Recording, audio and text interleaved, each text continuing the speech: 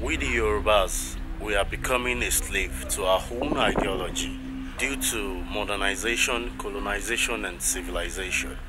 Wọ́n gbọ́ èdè Anago dáadáa bí? Kí ni ìyàtọ̀ èdè Anago àti Yorùbá? Ṣùgbọ́n nínú ilé, èdè Anago náà máa ń kọ́ yín nínú ilé. Ìyá wa ló máa ń ṣe la máa ń sọ èdè Anago díẹ̀ nínú ilé. Yorùbá. Báwo lẹ wá ṣe gbọ́ èdè Anago? Torí pé ó jẹ́ ti bàbá wa ni. Just in case you don't know, I'm currently in Benin Republic. And this country has opened my eyes to see how much damage colonization and civilization has done to us as a people. Yoruba language is a tonal language, and we have just 16 tonal languages worldwide. Yoruba is the second fully tonal language after Chinese Mandarin. That tells you how much we should value what we have, which I think the Onyibus will pay us to learn about our language if we value ourselves. I want to dedicate a song for you. Olomi, onitemi, oremi, ololufe, ojukan, shaladani, laloluwa, kasantayawa. Olomi, onitemi, oremi, ololufe, ojukan, ladaduriani, laloluwa, kasantayawa. So beautiful. On the Manchester, but she was so beautiful. Wow. So, let me welcome you. Welcome to this channel. My name is Sogidi. Like I said earlier, I'm currently in Benin Republic, and I've traveled to so many places within this country, and I've seen so many things, and I'm still looking forward to go up north, just to show you the differences and the similarities between us and this country. This country, Benin Republic, is a francophone country, and 15% of its population speaks Yoruba. Now, their Yoruba is called Anago. I think I better find someone that will explain the difference between Anago and Yoruba to us. But before I go, one thing I observe about their Yoruba is that the Yoruba is still in its original form. Like, I've heard words like Betesi, which we don't say anymore in Nigeria. We don't use that word anymore. I went to the market a few days ago, and one try láti sọ fún mi pé kakuru lọ́nà, wọ́n sọ àgò lọ́nà. Their Yoruba is not mixed with either French nor English. I don't know if you understand what I'm saying. Their Yoruba, their sentences in Yoruba is completely Anago, or let me call it Yoruba, because we are saying the same thing. The only difference is the name, I mean, to me. But I'm still going to ask someone the difference between Anago and Yoruba language. So, now, how do we revive this culture, the language, and other things that we've lost to westernization, or let me call it civilization? How do we revive this stuff? This is one of the things I want us to talk in this video. Now, let me find someone that will explain the difference. So, ẹni tí ó máa bá wa sọ̀rọ̀ ni David. Òun gbọ́ Anago àti èdè Faransé. Yes. So, David, do you speak English? Yes, small. Little bit. ṣùgbọ́n o gbọ́ èdè Anago dáadáa bí? Mo gbọ́ díẹ̀. Kí ni ìyàtọ̀ èdè Anago àti Yorùbá? Anago ó yàtọ̀ sí Yorùbá díẹ̀ wípé Anago a ò lè sọ Anago gẹ́gẹ́ bí a máa ń sọ Yorùbá, a ò lè sọ Anago bẹ́ẹ̀ torí pé àwọn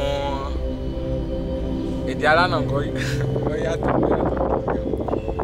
Báwo kí ló fi yàtọ̀? Pípè láti pe àwọn kan ẹ̀kọ́ èèyàn àti nǹkan bẹ́ẹ̀ bẹ́ẹ̀ lọ. Kí ló dé tí gbọ́wọ́ sílẹ̀?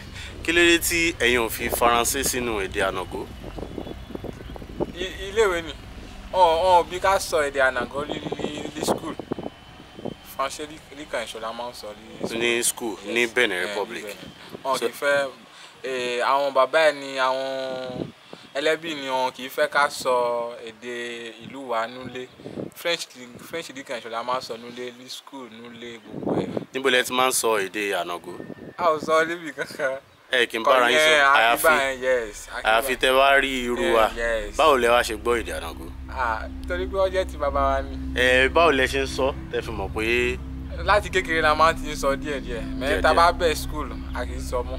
Kì í sọ mọ́ ṣùgbọ́n nínú ilé èdè Anago náà máa ń kọ́ yín nínú ilé. Ìyá wa ló máa ń ṣe la máa ń sọ èdè Anago díẹ̀ nulẹ̀.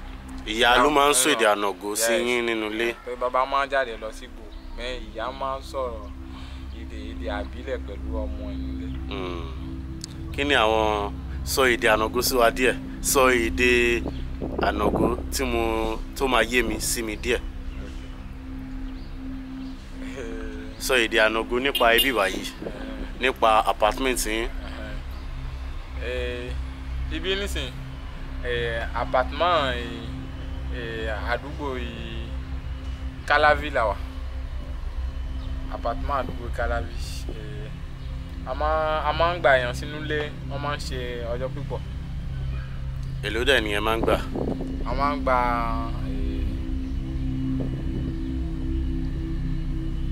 àpò 10 àti àpò 5 la máa ń gbà lọ́jọ́.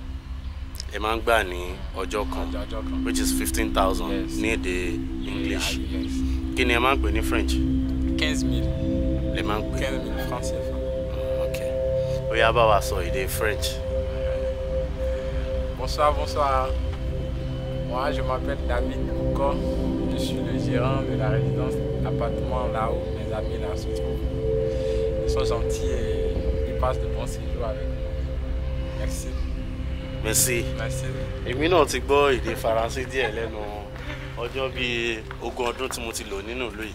Mo ti lè sọ merci beaucoup, mo ti lè sọ bonjour, bonsoir àti au revoir, c'est fini. Mo sì lè pé àwọn numbers wọn ní ṣètìrí nǹkan tí mo sọ. Mo tún ti ń sọ Gẹ̀ẹ́sì nínú èdè Yorùbá. So I think I am just going to blame our immediate fathers for westernizing our culture, our language, and so many things, even the tribe. Our immediate fathers westernize all these things. And that is when you see kids not speaking our traditional language at home, our local language, which is Yoruba at home. They will say, hey, stop speaking vernacular. What the? Yeah, a few days ago, I was surfing the web. Then I come across a school, a Yoruba school basically, in Canada. And their teachers were Indians. I was sad. How possible? How could this be possible? I was sad. Indians are now teaching us how to say ha, b, d, and so on, which I don't find attractive at all. I understand what local means. These people are locals because they are locals because they live in this country.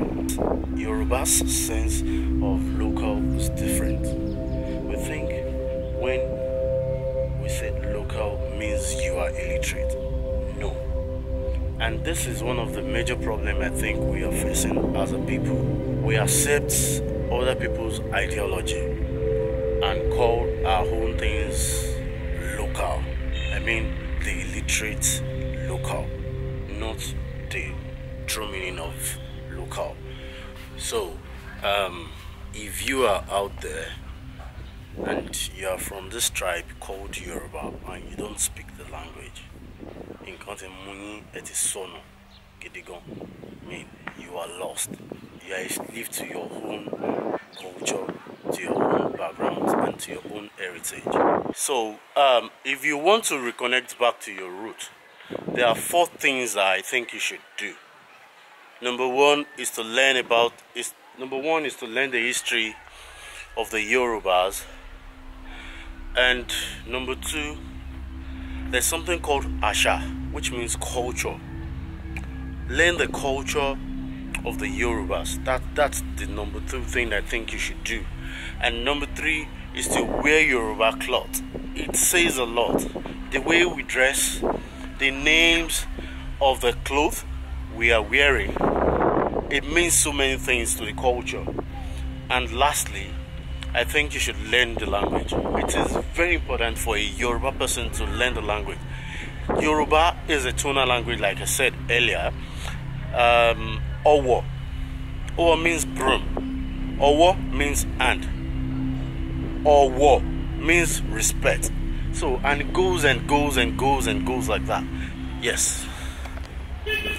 So, I would like to know what you think about stuff like this. Should we continue discussing it, or we should just go back to our old ways? And I see loads of people are now watching the channel from Brazil, Cuba, and that is one of the major reasons why I am trying to stop producing this content in Yoruba language, so we can bring ourselves together with that common language, which is English. Then we can discuss what is missing in our mother's language, which is Yoruba. That will be all for today. I remain Joe Adetono, and please don't forget to like, share, and subscribe. And until next time, Ire Atayo, it's a good